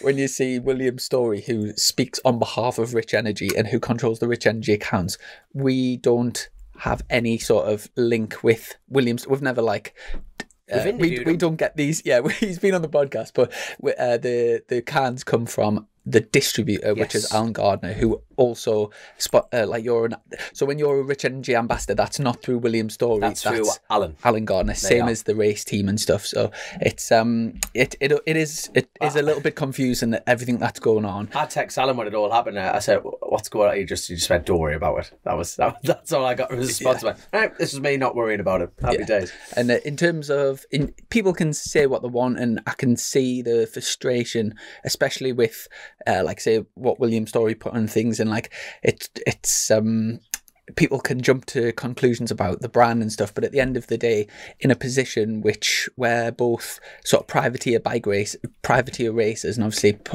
doing the podcast and stuff, you can say what you want, but the fact that through Alan Gardner, the Rich Energy thing's massively helping a lot of people in the sport, giving people opportunities, has been a big help to yourself. So yeah, you can say what you want, but we need to keep, the thing is, people tear apart. It's easy to tear someone down. Rather, we need to keep teams in the paddock. Yeah, I think this whole pod is about trying to build racing up, and I think it's so easy to tear things apart. But no fucking reason. When you look at, say, Red Bull, which is Austrian, and you think people are drinking that can all around the world, people are drinking that drink, and there's so much money then gets reinvested. They've got a track, they've got a KTM, the link with KTM, they're putting so much back into the sport. So obviously if there is some a British equivalent that can do similar sort of things for us, then I'm all behind it. And like you say, it's what they're doing with the OMG Racing team this year is absolutely phenomenal. They've got a good chance of challenging for the championship this year and winning the British Superbike Championship. So but just to try and clear that up, it's not through William Story. It's through our sort of connection is through Alan Gardner. There we are. So we've got a load of Patreon questions. Yeah. Do you want to, first one, Tony Rules. Whoa! Before we go down the Patreon element, what's this Motion Films? Carry on. I've just clicked on the FaceTube this morning, and there's another documentary about Chrissy Rack. You're more famous than the Beatles, you son. What's going on? No, so Motion Focus Media just dropped us a message and just said they were filming at Rower the other day when you were there. Flidfest, what a laugh! I owe two massive. Christian Bjorn, I owe them two massive apologies. I'm not going to discuss why. Right, that's Flidfest. And basically, I wasn't entirely sure what it was all about, but I received a message saying, "Will you do some filming and do a what's your story thing?" Yeah. And the production looked really good. So I invited them. I was only home one day, pretty much all this month, so I invited them up, and I had a day just kind of a little bit of an interview. It was funny, sort of went back to the house that I grew up in and sort of showed them around, and it's something a little bit different, and it'll be out on YouTube, Motion Focus Media, if you want to check it out. It'll be out sometime soon, and if you enjoy it, great. If you don't, then don't watch it. But I enjoyed doing it. It was good. Right. Class. First question, Tony Rolls. Yeah. Hello, Tony. Do you think PBM will stay next year? Good question. Obviously, PBM have done everything in British Superbikes. They dominated the championship for a long time. The link, especially with Shaky, but then obviously later with Josh Brooks and with Scott Redden, they've had so much success. They've been a MotoGP team. They've been a World Superbikes. Paul Bird's done pretty much everything on two wheels. So it's not like there's something that he's having to prove or trying to things. He's done it. I think if Paul enjoys running the race team and going for another championship, then I'm sure he'll decide to carry on. But obviously he has also got his son Frank that's doing really well with the car racing, and things might be, you might fancy going on to that. So I've got no idea, but whatever the case is, he's put so much support and help into the paddock for years. He's given so many people, like say Stuart Easton would never have even raced bikes on tarmac if it wasn't for Paul. And even for myself this year, he's been no, people don't really know this, but behind the scenes, Paul's helping me out this year. So he doesn't often like sort of shout about all the stuff that he's doing, but he's very, very kind bloke. And if he does stay, and I hope he does well, and if he wants to pull out, then it's his choice. I was about to say, there's no signs of it. Like, let's be blunt about it, you know what I mean? His lads on at the front of the championship, you know what I mean? Yeah. But there's no signs that I can see. There's been no interviews, This is me last year. Correct me if I'm wrong. On the podcast with us, he said he did say it was twilight years, sort of insinuating that he's not going to be doing it for much longer. But obviously, he'll be having a very disappointing season this year with Sykes and Brooksy. Sykesy, hasn't troubled the podium yet, which coming back from World Superbikes and as a ex-world champion, you would expect him to be. Yes. But for whatever reason, he just hasn't managed to click with the bike. And also Brooksy, who's an ex-champion on that bike, is just struggling to be on the podium and challenge the Yamahas and often the FSD Kawasaki as well. So, but like Brooksy actually had two crashes at Brands as well, which is so unusual because whether he's winning or not, he always sort of gets he gets to his level, and he very rarely throws it up the road. So obviously it's not for a lack of trying. He's not just tootling around in like 6th or 7th and happy with that. He's pushing on and trying to get the results, but for whatever reason he just can't unlock the bike to do it. So yeah. But like I say, there's no, from a public persona or social media persona whatsoever, that it is there last year. You know what I mean? Who knows? But it'll be like you say, Tony. It'll be interesting to see. Well, be a miss to the championship if they do pull out. A massive gap in it. Tony Walls, thoughts on Padgett's alleged fuel irregularities at the 700 and MD Protester Armai. What is it about? What's been? Because I didn't actually see this, but someone privately messaged us and said there was Lee Johnson, Dean Harrison and Michael Dunlop all insinuated that Padgett's were running illegal fuel at the 700. Now, what's the story? Well, I don't know what the story is on that. It's a base. You know what? Every time you sign on for a race entry, it should be like you've read the regs and the terms and stuff. I actually need to do my homework on this because I don't know what the regs are as far as race fuel. It's because there's no controlled fuel like there is at BSB, so you can run whatever you want. Yeah. Well, but saying we need to pull up the regs for the next show, you know what I mean? To actually pull it out. But you're 100% right. You can run race fuel. You can. You can. Oh yeah, you can run race fuel. Also, like I run out the pump stuff. So to make statements like that. You know what I mean about like different illegal fuels. There's obviously a limit on fuel. Is there? That's what I'm saying. I have actually not reading that. I should have read the regs, but obviously not being at the Southern, I don't know what you can run and what you can't run. But it's not like they're putting red diesel in it, Yeah. But it's it's an advantage gained if you're not allowed to run it. I'm not sure, but there's got to be a limit to make a statement like that. There's got to be an octane limit or something. Right. I don't know. Is that not a fair comment? I don't know. Mm-hmm. I don't know. Yeah, so I think we'll have to come back to you on that one. Maybe we'll have to get Mr. Clive on the podcast and ask him himself. I would love it. Would be great, wouldn't it? Yeah, I'd love to get Clive on. From the beginning of the podcast, there's a few people that have always, like, we'll get people messaging saying about Gwintoli. We really want to get Gwintoli on at some point. Clive Padgett's another one like that. I'd absolutely love to get him on. Michael Dunlop would be another one to get on. It'd be absolutely outstanding. Kenny, Galaxy or Dairy Milk Chocolate? I don't know if that's a euphemism or if it's things. No, say that again. Say that list. Galaxy chocolate or Dairy bars. Milk? Yeah. Dairy Milk. Which one would you prefer? I think I'd go Galaxy, to be fair. You reckon? Mike Orton. Whoa. You think you know a guy. Hold on. What's going on? No, I'm joking. Mike Orton. Are my thoughts, Dom? What was behind Michael's protest? We've kind of went through that. Injury and surgery update on Dom, please. We know you don't like talking about yourself, but hey, that's the price of popularity and success. The infamous AHB Senior Supersport Championship Prize Fund. Can we get the winner on as a guest?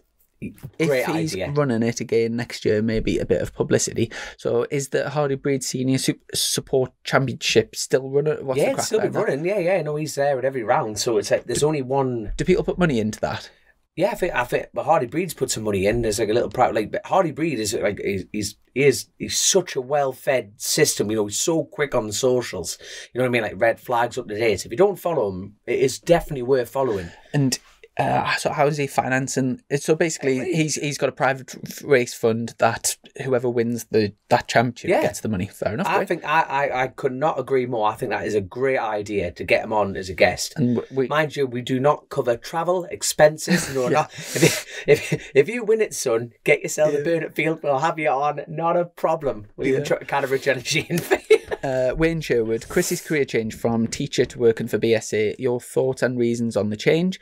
2023 plans. Continue with your own team. Have you approached any teams, or have you approached you? Have they approached you?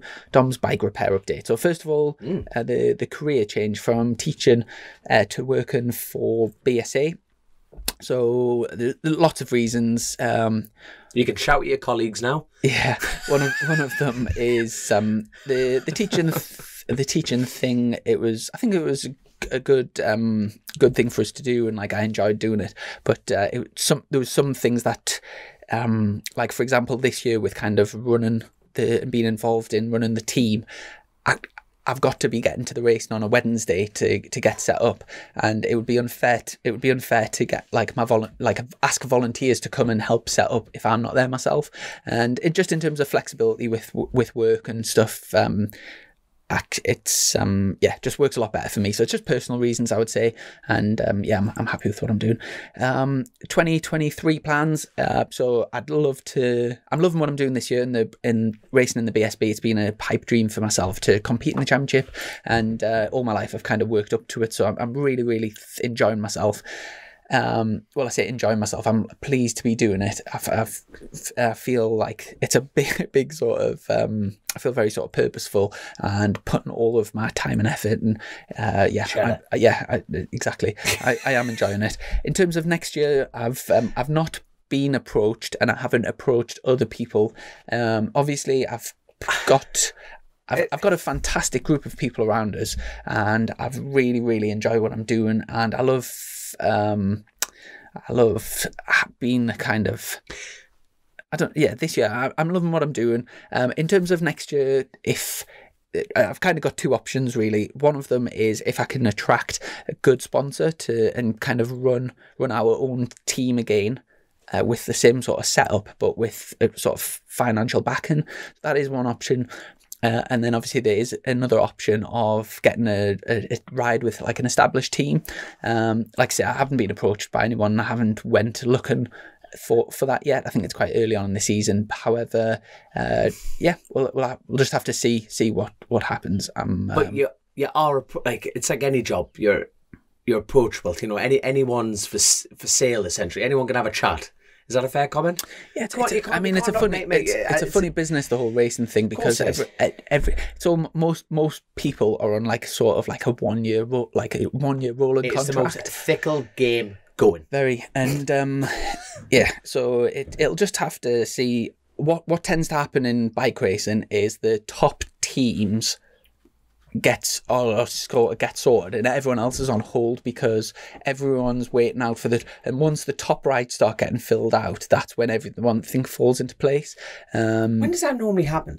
Someone was telling me like July time kind of. I'm not too sure. We've talked about this before, where some riders have managers that from like even now in the season they'll be going around and kind of having meetings and Grace stuff. is our manager. Yeah, speak to Grace. I've always kind of done stuff myself, but I would I'm not really too sure. But yeah, well, I think it's quite early on in the season. Obviously, we're not even halfway through the season yet, and we'll just have to see how things plan out.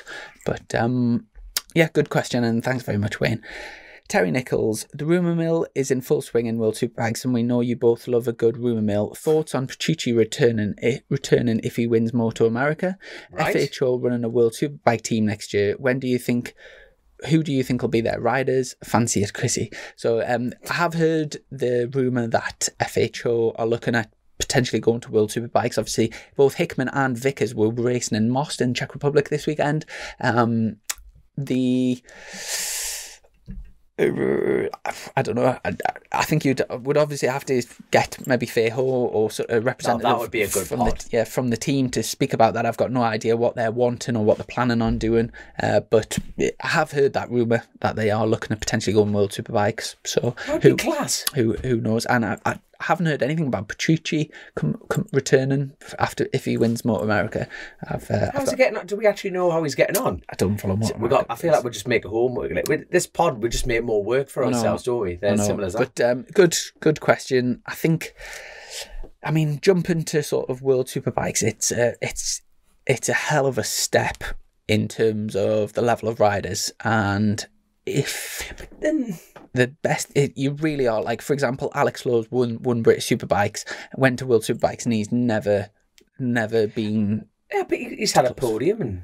Podiums, but I'm just saying the level of competition is extremely high. I totally agree, but especially the top three. Aside from the top three, things are achievable. One time Alex will be sort of fourth, then it's like Rinaldi, and then it's Redden, and that seems quite changeable. But at the moment, the top three are just so far ahead of everyone else, and obviously 3 manufacturers as well, which is it's very impressive.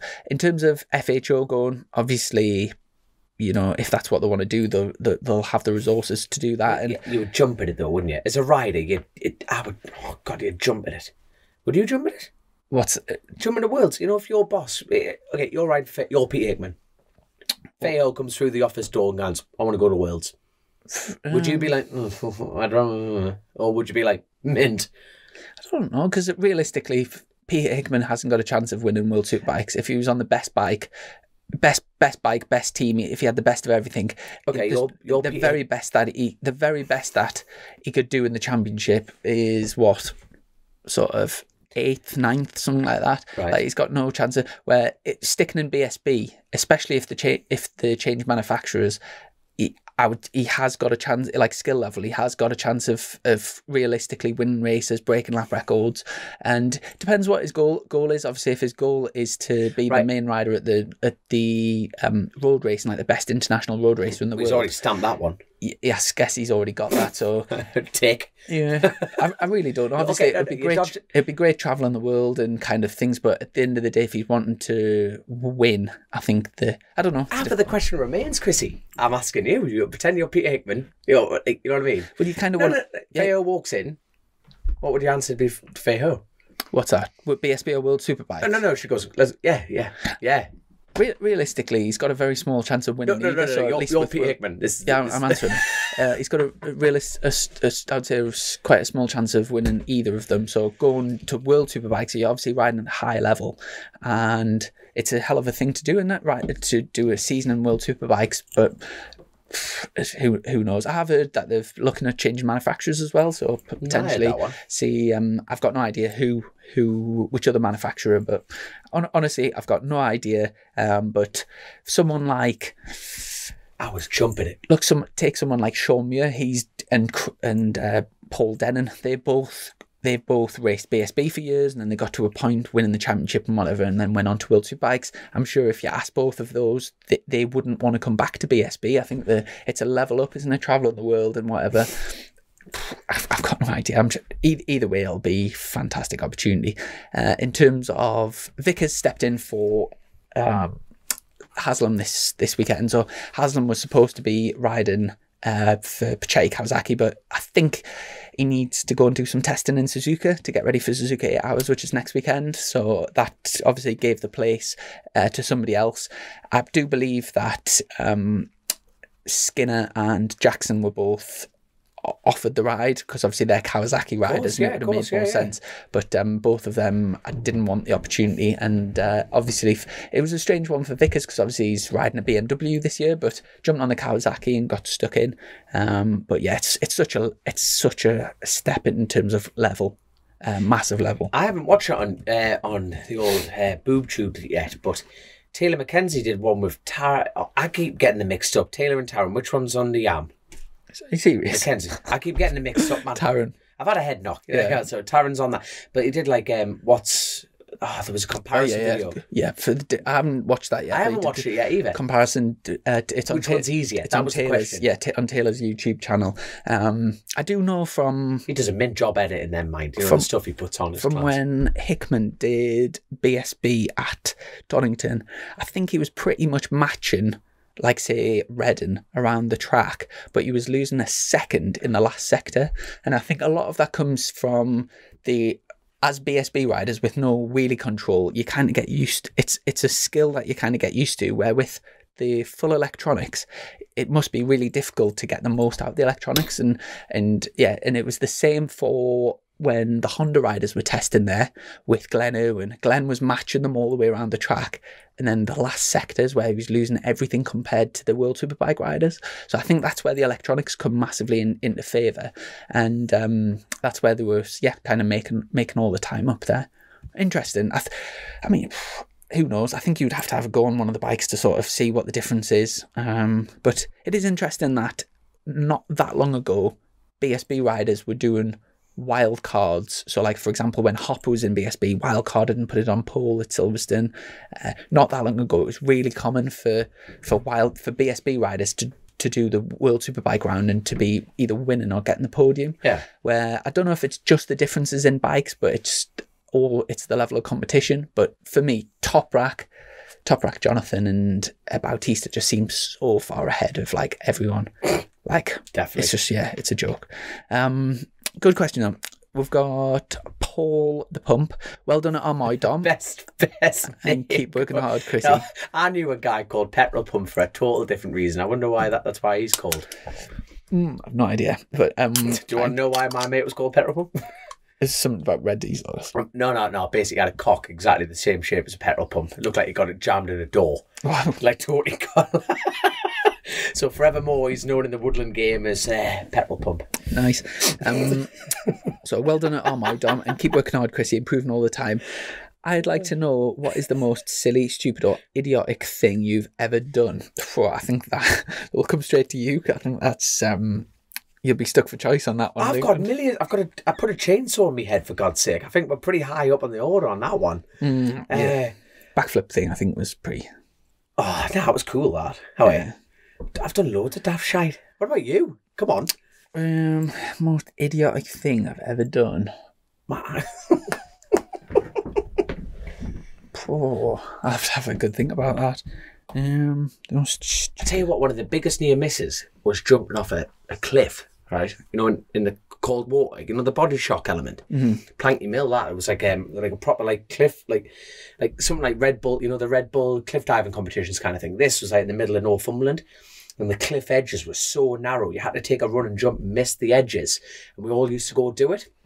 And honestly, we did this in February. My mate said, "There's no way on God's green earth you're going to do that now." And I went, "Bollocks to you, I'm having it." Mate, the only reason I didn't die is because I hit the bottom. Like, I hit the bottom, my body went in the shit, like my chest just went, like, locked in. You know, the second I hit the water. And it's only because I hit the bottom, I pushed off away. That's how high this is. Because the water was so low, you know, we're not, like, a lot of rainfall coming in. Mate, the only reason I survived, because I literally pushed myself. It was like a rock shore. And then I had to had to go get a rope to get us back because I couldn't swim. Like, and I could swim obviously, but I was that locked in, shocked in. Essentially, fished a zoot. Yeah, I was pretty stupid. Yeah. I'm trying to think of, like, the most stupid thing I've ever done. I'll have to. Nothing like springs to mind. You've probably never driven a car with a sunroof, have you? Like, you know the wind out back. No, I had a 1.48 valve Astra. I bought it for 200 quid. It was like my first car. It was absolutely class. We used to go down like farm lanes, and we used to like call Alice in Wonderland. You know, when you got the mad hat at the tea, we're like, change places, and everyone would like climb out the sunroof over the bonnet like before the car crashed. But like get up to like obviously there was nothing coming, but we'd like get up to like 80 and see if the car would crash. It's like what we're doing. Yeah. I think you can answer that. You can have like a couple of goals. Yeah. That could be a podcast in its own right. I'll have to come back on that one. Naked paintballing. That was a good laugh. Really? Yeah. Everyone aimed for the crotch. It was like natural instinct. I haven't been paintballing for years. Oh, we had no mask. We all bought paintball guns and just started shooting each other. I don't know. We are very different people. Yeah. I'm just... Oh... How do we get along? That should be one of the Patreon questions. How do we get along? We don't know. There you are. Jesse Mortimer. Chris, your hat's coming, by the way. Yes, yeah. I've just sent that to the post office. What did it cost you to get Whit to come and talk to you on the grid? Hold on, what? Did he come and talk to you? Yeah, have you not seen that? No. Yeah, he interviewed us just before. It's the first time I've been interviewed live on Eurosport and on the grid. Mint. So it was really nice of him to come back to row 6, and it was spot on. Obviously, it's really good TV coverage. We got a message from Stuart Higgs after the weekend saying the boss of Discovery had messaged him to congratulate him that we had a combined of 370,000 live viewers on Sunday, which is really good for BSB. Fantastic news. And the grandstands were packed. It was like a proper good meeting, and hopefully as a sport it's growing and reaching a wider audience. So it was obviously I didn't pay it with, but it was very nice of him to come and speak to us. It's so important for people like myself that are privately funding to race in superbikes. Things like that don't they mean a lot, and especially to my sponsors and stuff. So it just so happened as well, my main sponsor Luke was there for the first time he's ever been to watch us race, and he was stood behind us at the time, so on the TV and stuff.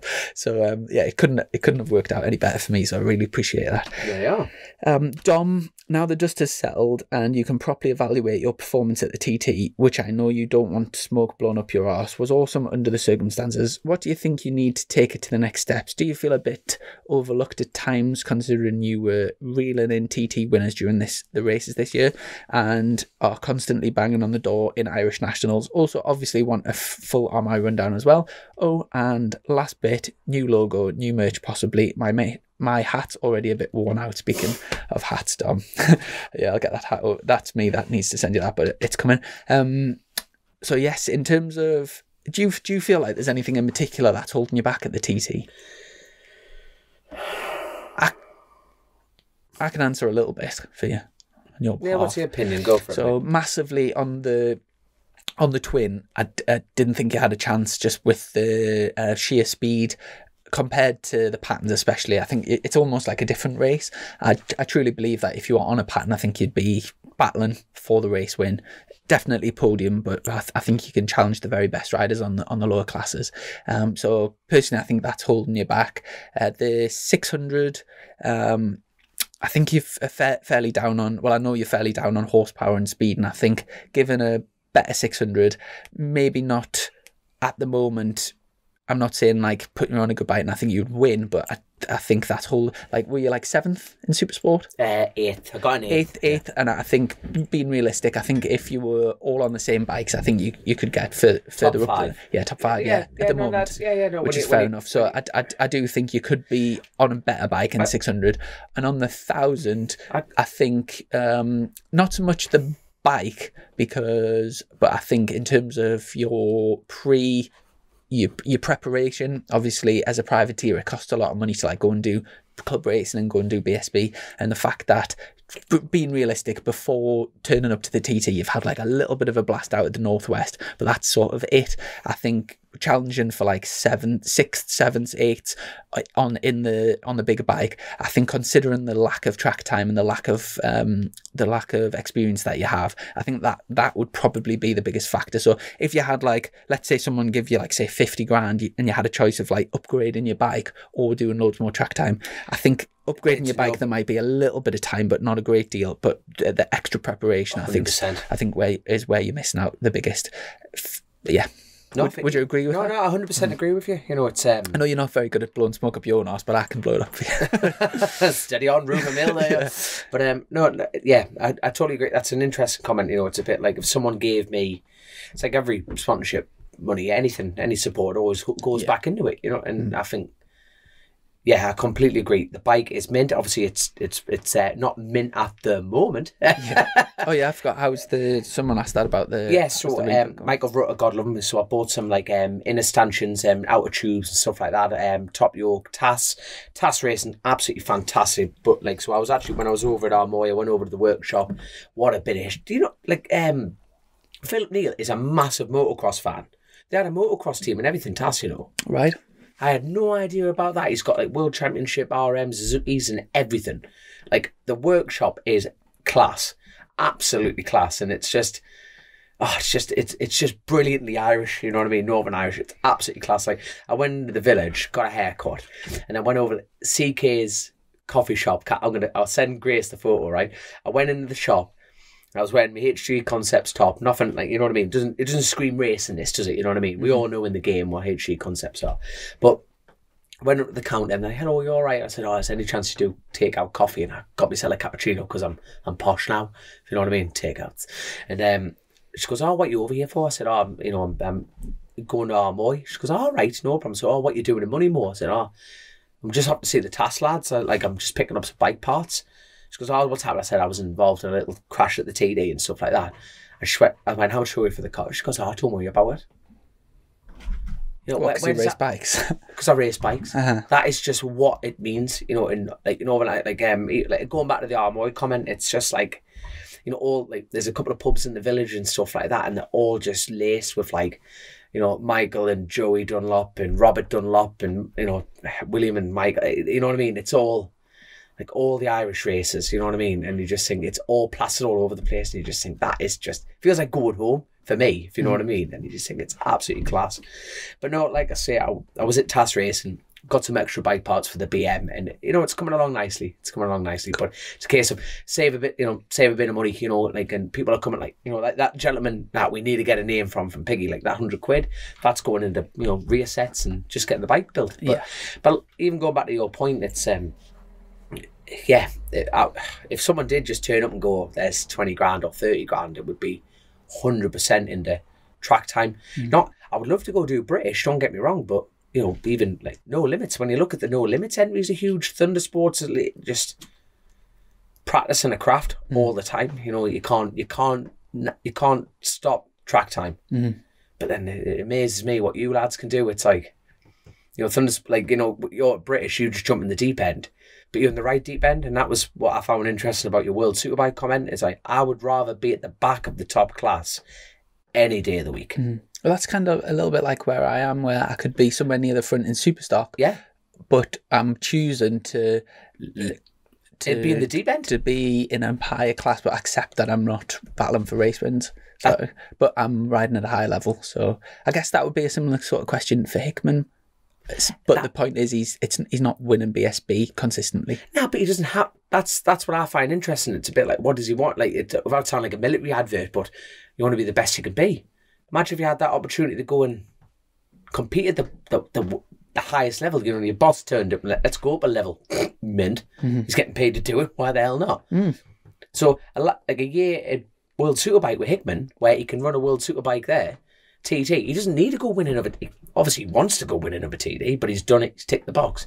But imagine a year on that World Superbike, and he takes that World Superbike to the TT. Then you're talking about throttle connection in one corner. He's got 264 to play with. Imagine the speed then.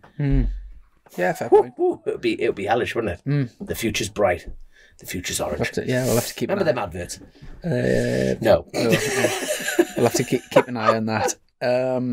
Kathy Jones Parry, what's with the new logo? It's really nice. Well, thanks very much. Yeah, just Manchester really shite. That would be class. Patron privilege. So the reason that we have actually upgraded the logo is because the other one wasn't ours, essentially. Like there was nothing unique about that bike. Like that's used for other things, where at least this one's we've had that drawn for us, so it's ours.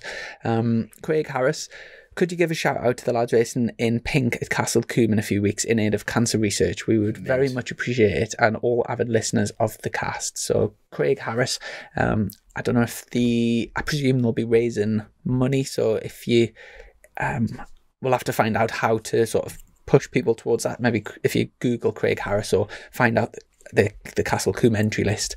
But yeah, great cause, so thanks very much. Andy McCaster, Dom, you broke down on the Classic on Friday practice at Armoy opposite us, provided a bit of entertainment cheering on the boys. What do you think of the bike and its chances at the Classic TT? Good question.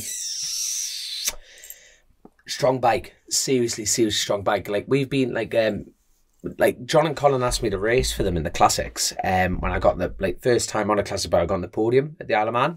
So I was first privateer, but they used to put the privateer up there, and I think I finished 4th in that race. I was just off the actual podium, and they wanted to build this Yamaha. Now the Yamaha is the same engine design, engineering terms, is a pattern. Now the patterns have dominated, Ryan Farquhar riding it, Locker's ridden one, McGuinness, Josh Brooks, all these lads have just absolutely pissed away, on this pattern.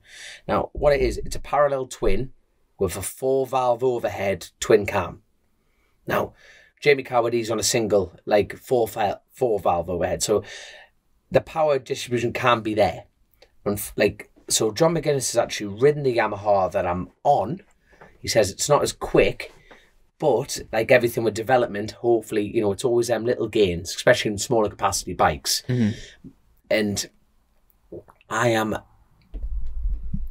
feeling confident.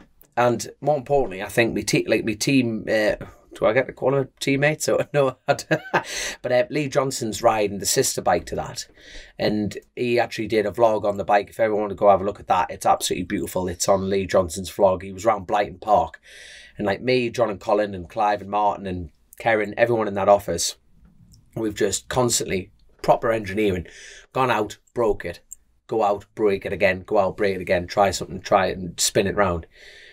Lee's ridden it. He's over the moon with it. And Lee's 18 stone lighter than me, and he can pedal a motorcycle. As much as Lee's very open, he's not fussed about the Classic TT, in his words, but put a helmet on the lad, shut the visor, he's going for the win.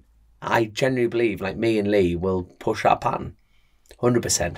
So hopefully we can knock them off the top step. But it did shit an engine in Armoy. But that's the thing. You've got to try something, spin it round. But no, at the end of the day, if you broke down, you should still cheer on, especially me mates. Like Anthony Ambley was bombing around there, and he was absolutely kicking the shite out of his bike. It's great to see. And Andy Hornby, he had a big smile on his face. So it's the lads, and you've got to cheer them on. So no, thanks for the support though. Thank you so much for the support. So Sam Downs, this last one. Is Dom planning on doing any more base speed rounds this year? Will either of you be attending the sidecar revival this weekend at Cadwell Park? Might be a good chance to get some sidecar teams on the pod. By this weekend, I presume it means next weekend, which I'm actually commentating on the Suzuka 8 Hour down in, well, I'm not actually going to Suzuka, I'm just commentating from London, so unfortunately I won't be able to be there next weekend. Like you say, it would have been a good chance to do some podcasts, something a little bit different. Are you going down?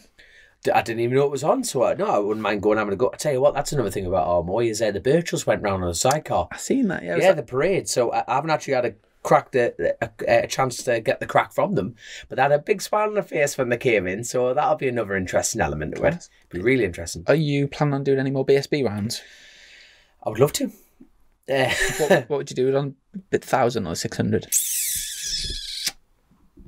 I don't know what I'm trying to think what I can do, if you know what I mean. So it's class. So my next round is no, not I mean that I meant is date wise, because I'm think the classic and then Scarborough, if it's going, there's been a bit of a confirmation, but not, I haven't seen an entry form, put it that way. Right, okay. You know what I mean? So I don't know what's happening there. But no, that's in September. So what's after September then? Don't say a date, don't give me a date. September the 9th and 10th. What rounds are left after that for the British? Yeah, I'll just get the calendar up now. So after, we've got Thruxton coming up soon, then Cadwell Park, which is the 27th to the 29th. Snetterton's the 9th to the 11th. Not going there. Alton Park, 23rd to the 25th. Of September. And then we've got the 30th to the 2nd, 30th of September, the 2nd of October is Donington Park, just a week after.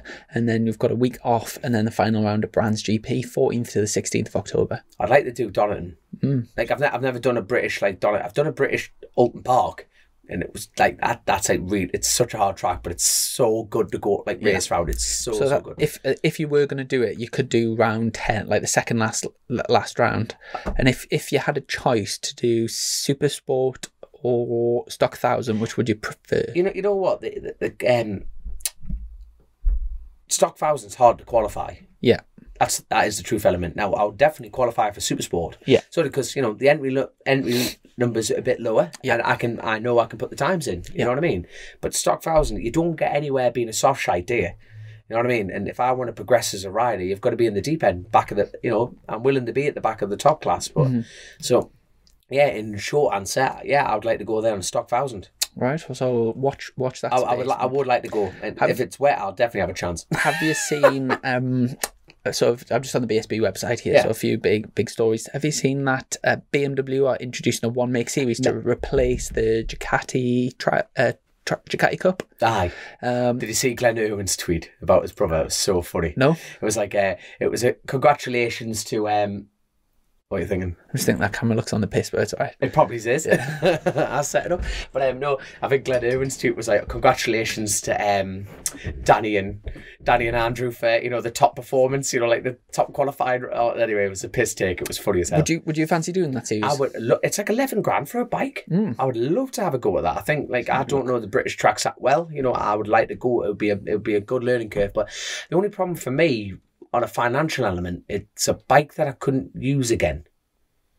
Like in other classes. If you know what I mean. And it's a bit of a double-edged sword. It always comes down to fucking cheddar, doesn't it? So if someone was someone was going to pay to, like, say, buy your bike and run you in that, hands down, I think that would be ideal for you, to be honest.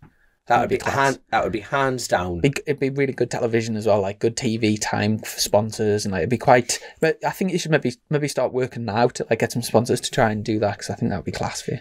I would love to do it, but that would have to be so insular to, you know what I mean? I'm I'll need to refresh the BM and get. Oh yeah, the little spot. No, I totally no. I'm not tearing you down. As an extra to do that. I would love to do. If someone just went, I don't give a shite about your roads kind of thing, but if they went, I want you on me this BM, I would do it.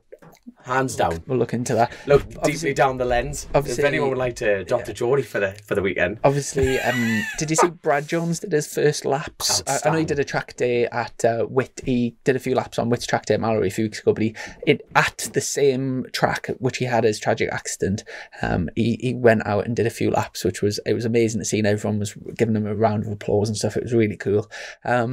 I think we probably mentioned it on the last podcast with Lee Jackson, but obviously Mackenzie was back on top form, and amazingly after the season he's had so far, he's already into the top 8. He's ahead of loads of good riders, and considering the shit that he's been through, is absolutely incredible. And with a big news, so for Cadwell Park coming up soon, the BSB are introducing as a one-off to do Super Bowl. So the top 15 riders will get a chance to go out, do an out lap, and they get one lap by themselves to qualify. So I'm really hoping that I'm going to be in that top 15, because I think that would be absolutely awesome. The last time they did it, also, riders could choose a theme tune. So you had a song play. So on your out lap, you had all the microphones were playing a song, and then which you choose. My question is, what would you choose for that? I don't know. You can't pick Sandstorm. That's an Ulster Grand Prix. Is it? That is the Ulster Grand Prix. For other people to watch you, if you know what I mean. Yeah, so it's like your DJing your own. Yeah, your music as your build up to your fastest lap that you could possibly do around Cadwell Park. Britney Spears, Hit Me Baby one more time. Yeah. If you're watching this on YouTube, put some song suggestions in the comments and subscribe. I don't actually know whether they're going to do that, because last time you had to choose a song. I don't know if they're going to do this song again, but I think it would be an interesting twist if they do that. It's such a good idea. So yeah, What song would you pick then? Not going to be there. I don't know. I'll have to have a think. I'll read the suggestions. Classic. I think something classical. Do you know, I'm a big Mark Knopfler fan. So Excuse me? no, Dire Straits. Right, sorry. It's a Geordie, and but it's not exactly like Geordie jumpers. Yeah, it's not exactly like G up music. I listen to that when I'm relaxing, so maybe not that. Interesting. I'll have a think. I'll read the YouTube comments and then I'll choose. The most comments, send it to Stuart Higgs, and then you'll just get it on the soundtrack. Yeah, I hope they do the soundtrack. I think it's good. In other news, I think that's pretty much everything that I've had. Go on. Hayden Stark won another British. Yeah, smashed it this weekend. He Yeah, is flying. Down at Whitby. So 12 points behind in the British Championship. Yeah, so, and that's our little mate from just up the road, and he's doing absolutely amazing.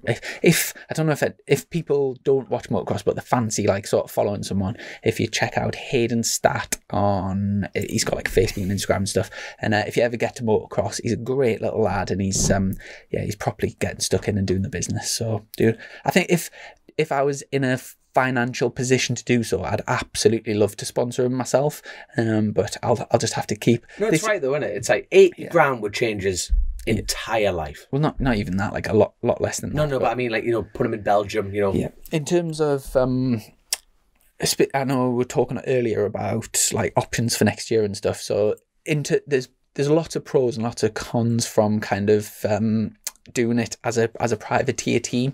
Obviously the biggest sort of con of kind of doing it yourself, if you like, is obviously the financial element. Like, it costs a lot of money.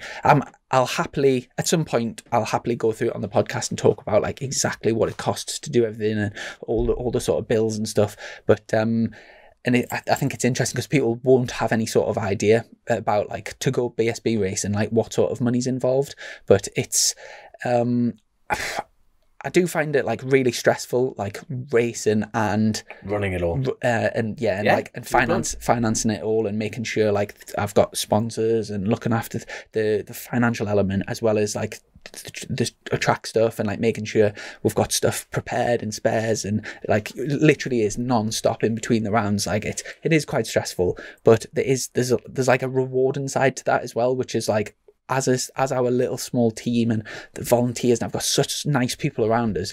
When I pull into the garage and, like say at the weekend, like say when I got through to Q2, pull in the garage and there's like everyone's there clapping and beaming, and like there's like a great sense. And I wouldn't have if somebody was paying me to turn up to ride for a team, and I was things. Obviously, it's not the same. It's very much like a family of like. And everyone's there for the right reasons, and it's brilliant, and that's why like I don't regret my decision doing what I'm doing.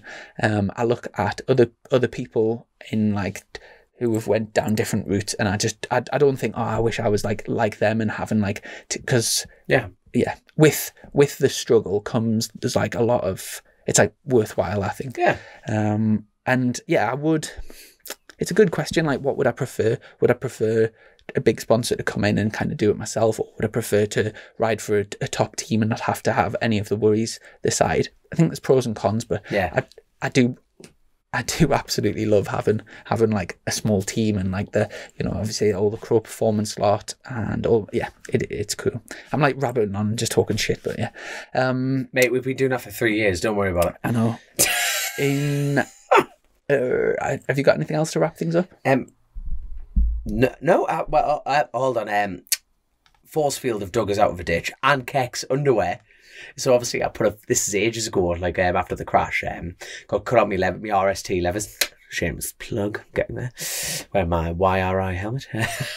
No, but Force, like, they cut me back protector off first, cut me Keck's off first, and Ed from Keck's has given us some brand new boxes, which is absolutely class of them. And Forcefield, Patted Forcefield has stepped up, and I've got I tell you what, it's absolutely class. Like, they've got the base layers, like both.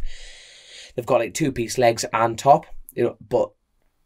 Mate, like I got this onesie given it, and the back protector's built in with the chest. You can take them out to wash it and stuff like that.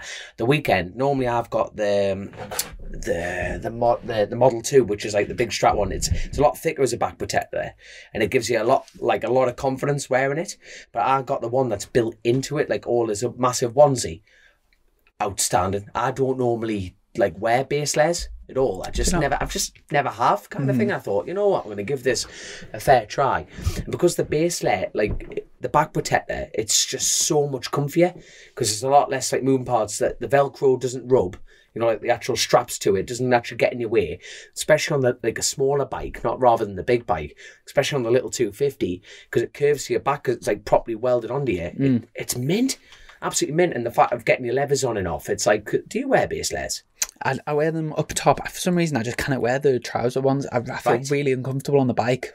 I've tried it before and I hate it, but I really like top layer ones and full sleeve ones. Yeah. But do you find them a chew to get on? Like, you know, when the sweat goes to the inline of the suit, do they stick a bit, or can you get them off quite easily? No, I get in all right. Because like, well, for me, like normally I'm going in commando, you know, and no, I wear boxers, but I don't wear anything that. And fuck, like I'm like, oh god, like the amount of sweat I just clag to the end, like the side of it, and I can't get them off. But with this suit, it's absolutely class. It's the new suit. I'll have to find the exact. It's the most recent one from Forcefield, and it is absolutely class. I'm really, really, really big fan of it. So. Now, hopefully, if I touch wood, don't crash and they cut me out of it, it'll last me forever. Yeah. So, but no, that's my shameful plug. But no, honestly, you can't do it without sponsors and some help there. So I'm very, very grateful for them. Very, very grateful. Fantastic. Well, massive thank you to our sponsors, Colchester Kawasaki, and a big shout out to all of our patrons. For those that don't know what the patron system is, it's like a way of financially supporting us doing the podcast. Yeah. So it's there's like 3 tiers on there. The lower tier, you get to ask guests questions. So you get like prior knowledge to who the guests are and get asked questions. And then the middle tier, you get obviously ask questions as well, and you also get early access to the podcast. And the top tier, you get the same, but you also get to send video messages, voice notes, and you also get a chance to win competition stuff. And also we do some Zoom chats sometimes, and you get involved in them. So a few different options, but we really appreciate everyone that does support us on that. It does massively help out, and look forward. So next weekend, like I say, I'm commentating on Suzuka. Sorry, that'll be like the weekend that this goes out. So the next weekend we're at Thruxton, and you're getting ready for the Classic TT, which is not until it's a while away, isn't it? No, 2 weeks away. 2 weeks, right? So hold on, you'll be Cadwell that weekend. Your Cadwell that weekend. Yeah, sorry, it all blurs, man. It all blurs. Excellent. Well, look after yourself, and thanks ever so much for watching. Catch you up soon. See you in a bit. Chasin the Racin. Powered by Colchester Kawasaki, part of the Global Moto Group. We supply new Aprilia, Moto Guzzi, Vespa, Royal Enfield, Kawasaki, Sim, Mutt and Benelli motorcycles.